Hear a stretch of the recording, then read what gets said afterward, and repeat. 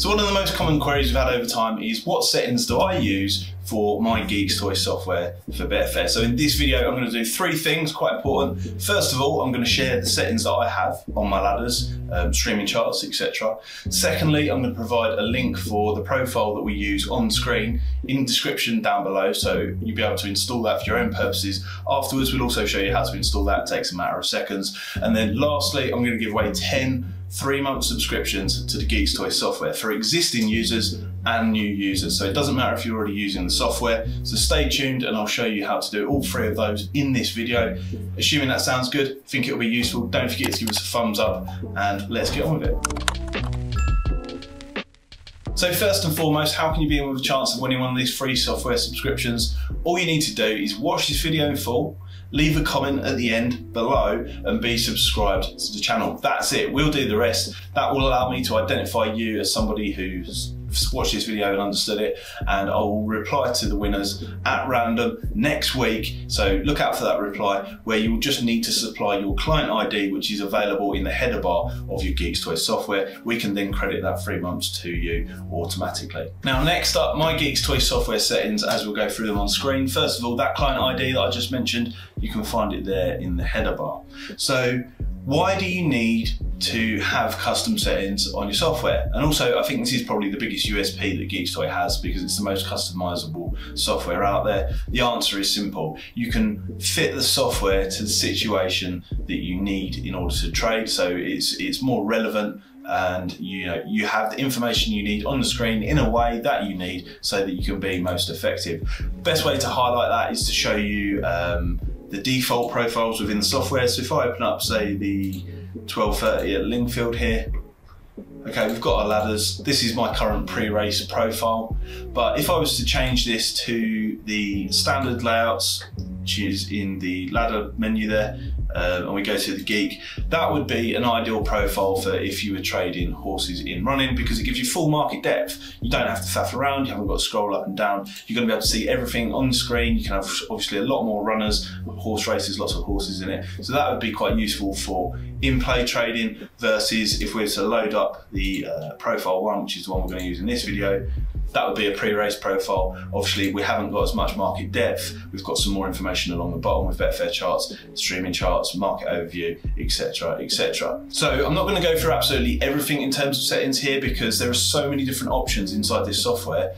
I could quite literally get lost with it. What I'm going to do is leave a link in the description down below for people that want to understand the basic stuff and use the user manual to find those different elements. But in this video, I'm just going to show you some streaming charts and information how I have it set on screen. So looking at the market overview to the left here, it's a very important one. If you can't find that, the way to find it and activate that, you need to right click on the Market Navigator, show hide, and it's in there. So I can turn it off or I can turn it back on, okay?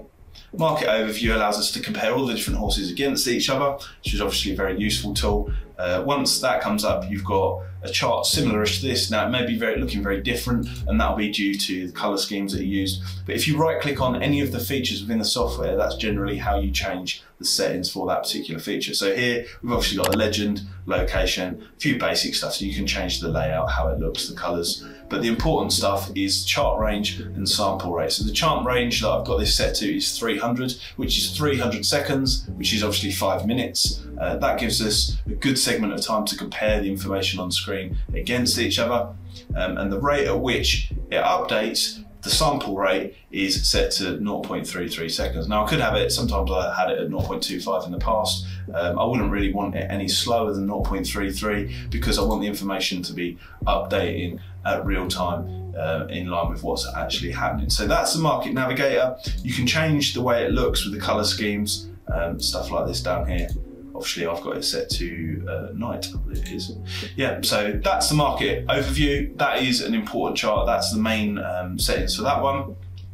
Beyond that, we're going to go on to the actual ladder here. There are a few different points that I want to make here. First of all, the bars, okay? The traded volume bars, I've got them along the top in the chart, and I've got traded volume bars down the side. So to set traded volume bars on the side, you go right-click the ladder overview, traded volume, bars, okay? From there, you can also change under visual options, I believe it is, the last traded bar history, which is down there, so 40 seconds. The last 40 seconds shows the darker colours, which you may see when a bet drops in just a second. So bars are very important. Then I've got streaming charts up the top here, which shows me traded volumes. That's that dark green that I was just talking about there. And then I've got the Betfair charts along the bottom. So let's go through those one by one. If I was to right click on the streaming charts up here, again, much like the market overview menu, it gives you those. So chart range, I've got set to 10 seconds. Now, why have I got it set to 10 seconds? Because when I'm pre-race trading, a large bet falls into the marketplace, you know, it jolts things. When one goes down, something else has to go up. I can see quite clearly when the money has fallen in recently. Having it over the space of 5 minutes just wouldn't interest me for what I'm actually doing. That might be different if you're doing a different style of trading or betting, or you have a different point of focus, as I said earlier on. So sample rate, I have down at 0.75. Again, I could have that faster, but reality is, all I'm really interested in seeing is, has a large chunk fallen in the last 10 seconds or so, which could potentially change the current situation in a big way. Also, colour schemes, background chart, these are all very visual things that you can change within these software. You can also add in splitters, which is quite important. So we can add a splitter in here just to show you. So I've done that horizontally. Let's change that to, sorry, bear with me. Vertical, there we go. So you can split it as many times as you like, really, but I don't want all that information on the screen, so I'm going to take that splitter back out. Nice and easy. So that is the market overview, streaming charts. Then down the bottom here, we've got the Betfair charts. You'll see them on the website. There's very little you can actually change with these. You can change the auto refresh, so you can say, look, update this faster, but I have that set to 30 seconds. Again, that's more of a longer term chart that you want to look at and build an opinion over a period of time with, potentially. So that is the broad settings for the most important things that I use inside the ladder interface. Although there's a whole multitude of menus here. Like I said, we'll leave a link to the user manual down below. But now we'll move on to how you can download this particular profile and install it on your machine. So it's very simple. It works like this. When you have a profile set up on this software, and you can adapt one of the default ones if you like, if you right click on the Market Navigator, there's three menu options that are important. There's Open Settings folder, Load Custom Profile, Save Custom Profile. So right now, I'm just going to save this custom profile as Profile 1.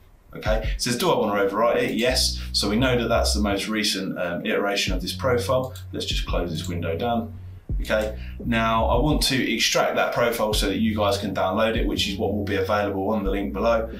So I'll open settings folder and you'll see that it shows all the different profiles that I've already got preset and saved. Now I've got them preset differently because, as I said in the intro, different reasons, different setups, you want it set up in different ways. So I've got all of these here, but I'm going to take profile 1, I'm going to copy that, and then I'm going to paste that on my desktop. Okay. That is what will be inside the zip file that you're able to download on the link. Once you've got that, you just need to install that, which is to pretty much do the same in reverse with a slight difference. The difference being, open the settings folder, okay, and obviously you won't have any of these folders there. So you'll cut and paste this into your folder to install it. But what you will notice is, at the same time, I'll replace it because it's already there. What you'll notice at the same time is that will not instantly appear in your Load Custom Profile menu. So what you'll need to do is log out of the Geeks Toy software, reboot the software and log back in, and then it should be there under the Load menu, whereby you just go and select Load, and then that's the profile loaded, okay? So if we open up that market again, what was it, 12.30 at Lingfield? You'll see once more, looks like the price has dipped against us there. We have to deal with that. But the long and short of it is it's now installed and you're now able to use that profile in line with how I would. Now, one thing to say on this, because not everybody's got the same screen size as me, obviously I've got very large screens here. So what I'm gonna do is I'm gonna make the profile smaller and put it in the center of the screen, okay, for download purposes. So you can use these little bits in the corner to make it smaller, okay? And I'm going to put all of this in the center of the screen, which may seem a bit bizarre, right? But it's not, because when you install it on your machine, you'll want the profile to be in the middle. If you're using a far smaller screen, it won't go off the edges, okay? So I'm going to save that as profile 1. And that is what you will see when you download and install the software. You just need to then rearrange it on screen for yourself. Nice and simple, settings shared, link below. Don't forget, if you want to be in with a chance of winning 3-month subscription, then, you know, having watched this video, leave a comment down below for us. Make sure you subscribe to the channel and tap the thumbs up button before watching another video where I actually use these profiles for a bit of Betfair trading in the end screen.